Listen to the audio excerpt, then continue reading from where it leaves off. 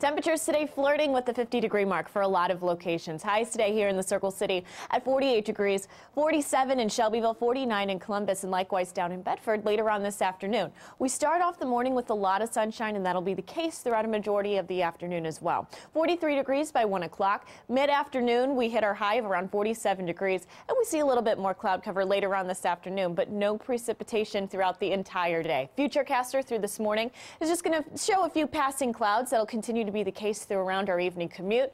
And later on tonight, we're going to completely clear out with overnight lows falling into the middle to upper 40s and lower 40s across the area. We do have a low pressure system that's really going to change our weather for the middle to second half of the week. Warmer and windy weather by the end of it. It's going to drag in some of that southerly wind. And then right behind that, we're looking at considerably cooler conditions. So take advantage of the 60s and 70s while we have them. 60 by Wednesday, make sure of some sun and clouds. Thursday, high of 72 degrees, middle 70s by the end of the week. And that's when we start to see some changes. We have the possibility of seeing some late rain showers likely. And then by Saturday, that's when we see that cold front push in. We have the possibility of seeing some showers and thunderstorms. Some of this could possibly be strong. So we're going to keep an eye on the system as it moves in. High temperatures in the upper 60s.